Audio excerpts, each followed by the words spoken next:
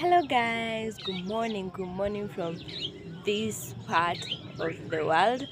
It's a chilly morning and I'm outside because we're about to do a reset vlog where we're just resetting, planning for the new month, strategizing for the new month. Such kind of things is important, so stay tuned and yeah, have this morning vlog reset routine with me. So guys, first things first, you will need your Bible. As usual, this is mine. You'll need a notebook. I get the smallest size, and sticky notes I highly recommend. And the last thing you need is Bibles because you need to write. Yeah.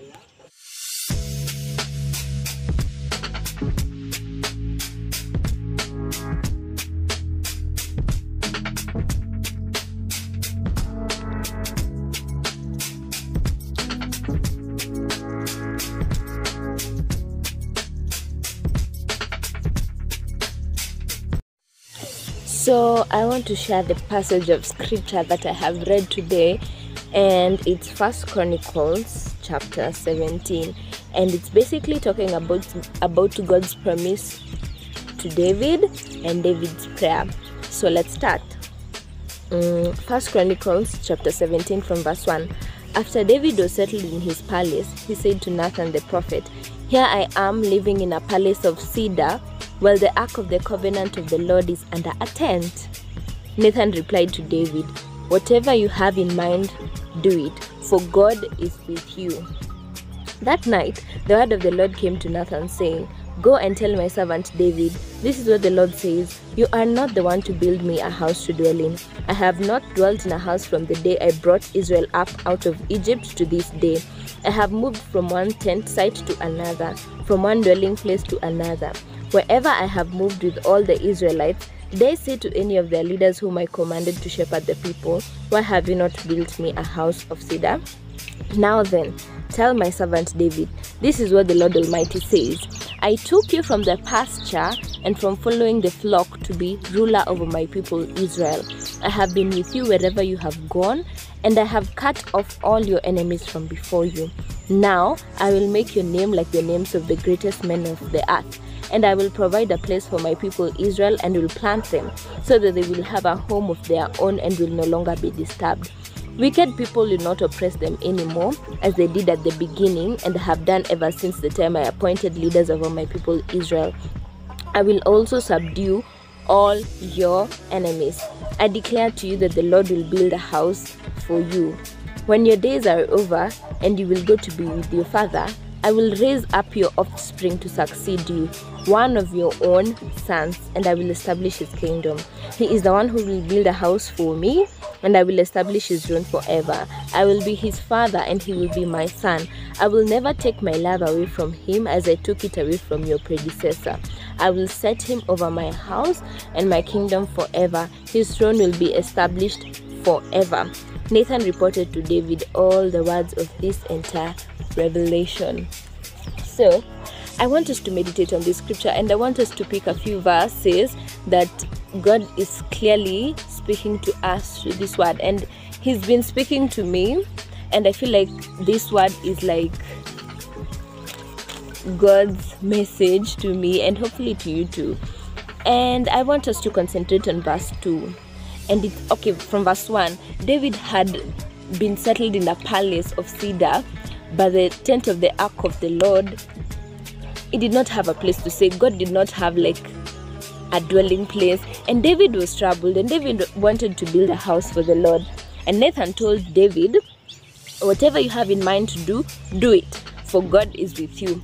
But then when Nathan went that night, when he was sleeping, I guess God talked to him and told him, "David is not the one to build my house.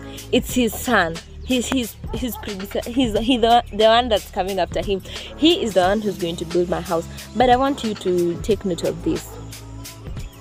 And he says, "I took you from the pasture and from following the flock to be ruler over my people Israel." First of all, promotion is given by God. It is God that will decide, okay, time is up for you to just live this ordinary life. I want to give you this kind of life. It is God that can make you a king from a shepherd boy. Let's continue. I have been with you wherever you have gone, and I have cut all your enemies from before you. Listen, if you know you're living under God's protection, and if you know that you are hidden under the shadow of the Almighty, I believe that this promise is for you. I have been with you wherever you have gone. Even if your life feels like, oh my God, trouble keeps following me, God is saying, I have been with you wherever you have gone and have cut all your enemies from before you. Like, you might have had a lot troubling you, but guess what? They have never been able to overcome, because God has always cut off all your enemies from you. And he says, now I will make your name like the names of the greatest men of the earth. And I will provide a place for my people Israel, and will plant them so that they will have a home of their own and will no longer be disturbed. If you do not feel settled, I want you to pray this over your life.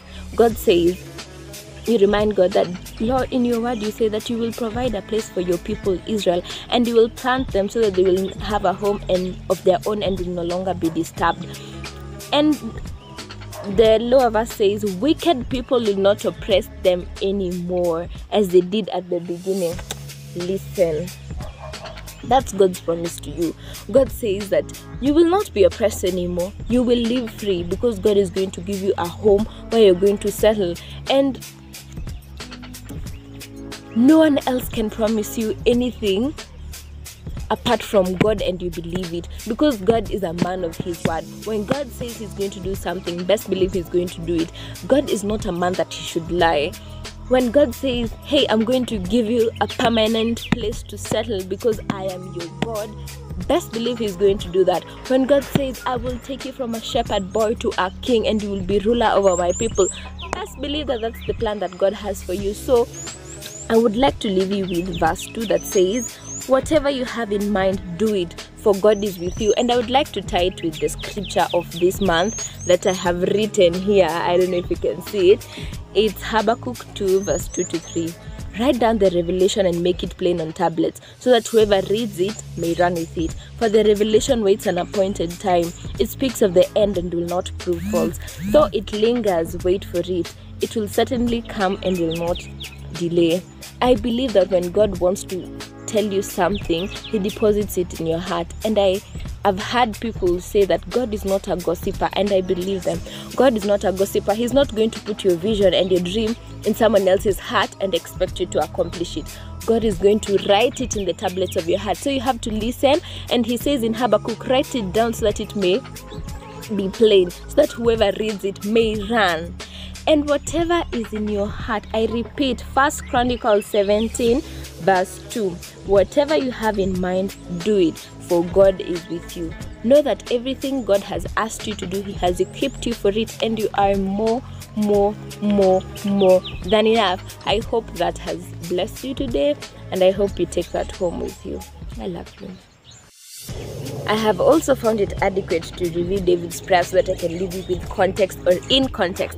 So let's read David's prayer from verse 16. Then King David went in and sat before the Lord, and he said, who am I, O Lord, and what is my family that you have brought me this far?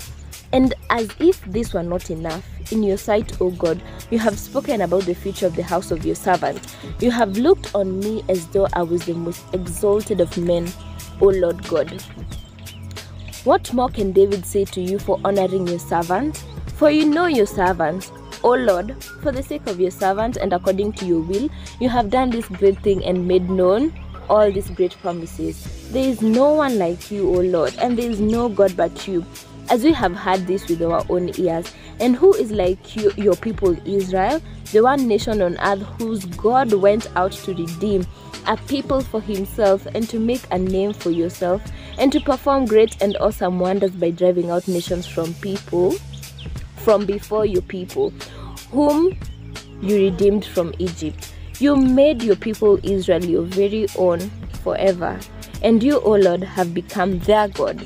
And now, Lord, let the promise you have made concerning your servant and his house be established forever. Do as you promised, so that it will be established, and that your name will be great forever. Then men will say, the Almighty, the Lord Almighty, the God over Israel is Israel's God, and the house of your servant David will be established before you. You, my God, have revealed to your servant that you will build a house for him, so that your servant has found courage to pray to you. O Lord, you are God. You have promised these good things to your servants. Now you have been pleased to bless the house of your servant, that it may continue forever in your sight.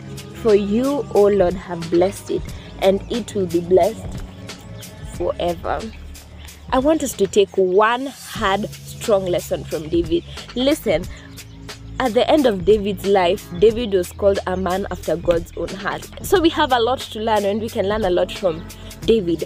And after Nathan told David all that God had said, David's reply is what gets me. And David, he starts by exalting the Lord, and he says, who is like you, Lord? What is my family that you chose to favor me? Who are your people that you chose to look upon us with favor? So this continues to say that David was not an extra person. He wasn't an extra person. He was just a basic person, an average person like me and you, but God picked him. He selected him, and it says, it is you, David, that I will build my house upon. And David says that you did not just look upon me with kindness, but my entire generation, because God promises that it is through your offspring that my house will be established. And David says, establish your promises. He says, now God, let the promise you have made concerning your servant and his house be established forever. See, in every promise that you read in the scripture, you should know that the scripture is God talking to you. And every promise that you read in the scripture, I want you to hold it and to pray that, Lord, you have said this over my life. May it be established. May people know that I am a person favored by God. Okay? And he says, it is the Lord who has blessed.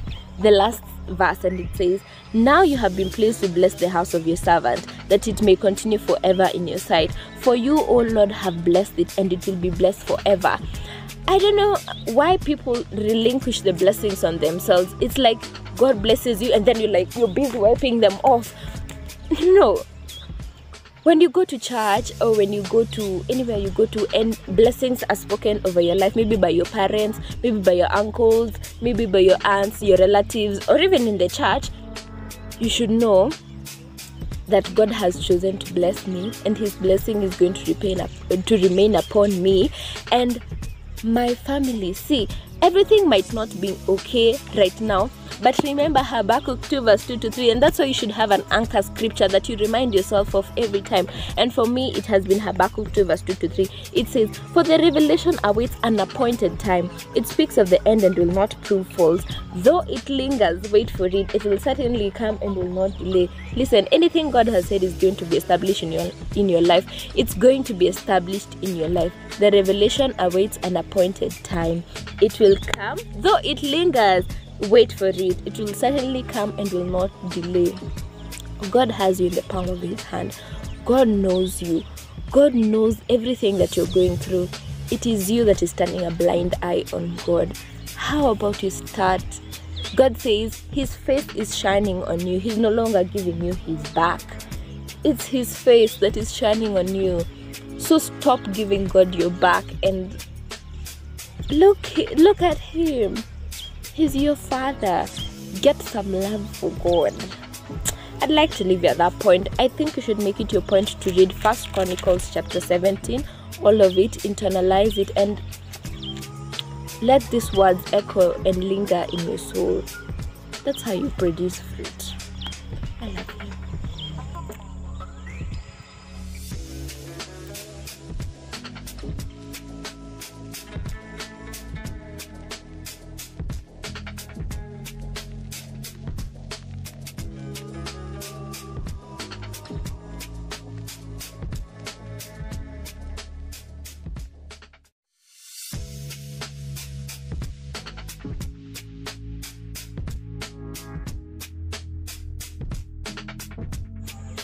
So I would like to talk a little about journaling, and journaling involves just putting your thought on paper. It's not a dear diary kind of thing where you're like, dear diary, today is Monday, and you can do that, but journaling is literally thinking on paper, putting your thoughts on paper. What are your plans? What are your weaknesses? What are your strengths? You can have so many journaling triggers.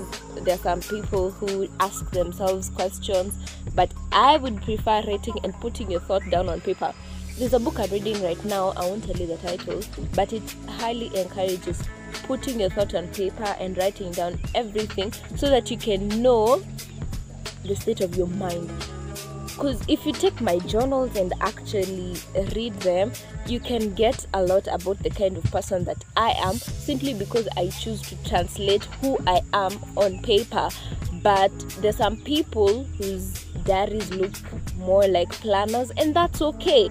So journaling is just a way of helping you release your thoughts. And actually, if you have plans or ideas and write them down, when you read them, you're able to see if this is a good idea or if this idea needs polishing. I don't know if you're getting me, but I would highly recommend that you start journaling. And the Kalil journal I use is very affordable and very portable. It's very convenient for me, but the part is the pages run out very fast because it's a small book and I write a lot, so I love this book for me. Also, sticky notes help you take the keynotes.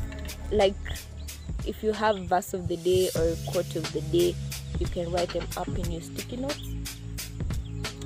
And I would basically like to leave you at that. Thank you so much for watching. Thank you for always tuning in. I can't wait for the new month of June. Also, stay tuned for the Climb podcast. We're about to start shooting season 2 of the Climb podcast. You can find all the previous episodes on Spotify or Anchor. Thank you so much for always being here. I love you. Take care of yourself. Till next time. Bye.